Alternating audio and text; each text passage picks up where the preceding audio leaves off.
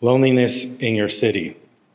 So loneliness is a issue growing worldwide right now as populations have boomed. Ironically, so has the numbers of people that are feeling lonely. According to the Red Cross, over 20% of adult Americans, often feel or always feel lonely. Loneliness is something we've all experienced, haven't we? The loss of a loved one, friends or family moving away, the feeling of being alone with nobody there to help. Who does this normally affect? Normally it's elderly who have nobody coming and visiting them, people who are new to the city, don't have anybody around, and apparently a lot of teenagers are going through issues with loneliness.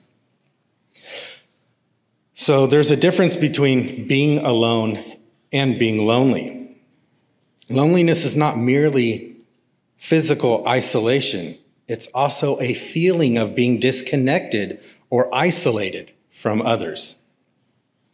Being alone is more of a physical state. Example, like when Jesus would go alone to pray to the Father. But feeling lonely is emotional, like a feeling of lacking meaningful connection with someone else. You feel a lack of meaningful connection when you're here at church? I sure don't. I feel a lot more connected when I'm with you guys and when I'm in the Word, when I open up my Bible and I spend time with God. I can be alone at times like that and know that I am not lonely. The issue with loneliness is repeatedly addressed in the Bible. Did you know that the word alone appears around 118 times in the Bible? But rarely does it mean feeling lonely. Another interesting fact, its meaning never even appeared in the dictionary until well after World War II. I ask you this, did God intend us to feel lonely?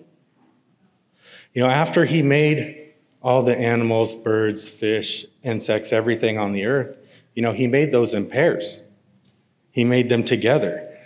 It wasn't until he made man alone that he saw he needed a helpmate. And through him that he made this helpmate, Eve. Not until then is when he said, it is well, that it is good. It's good to be with each other. It's good to be within the Word at all times because, you know, as we're hearing here today, that as long as we have Christ with us, we are not lonely. We are not alone.